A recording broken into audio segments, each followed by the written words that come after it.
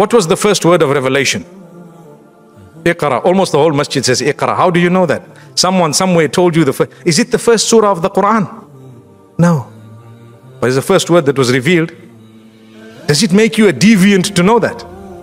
If I told you, what's the second surah to be revealed? You might not even know. What about the third, fourth, and would you not like to know?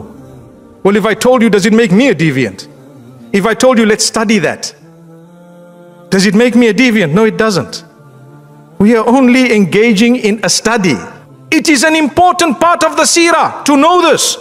Do you not want to know that what Nabi sallallahu alaihi wasallam went through? Do you know the battle of Badr is mentioned in detail?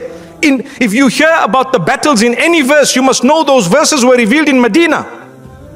It's an ibadah to be a master, to be able to rattle out the surahs in the order they were revealed as well. Not to say that that's what we're going to do in salah. Not to say we're going to worship Allah by changing the order of the Quran, na'udhu billah. But we are definitely going to study what order there was when the Quran was revealed for us to know the topics. It's merely a study. Nobody would ever have the right dare come up with a new Quran, na'udhu billah, or claim, oh, new Quran, someone's come up, la hawla wa la quwwata illa billah. If you don't know, you'd rather remain silent.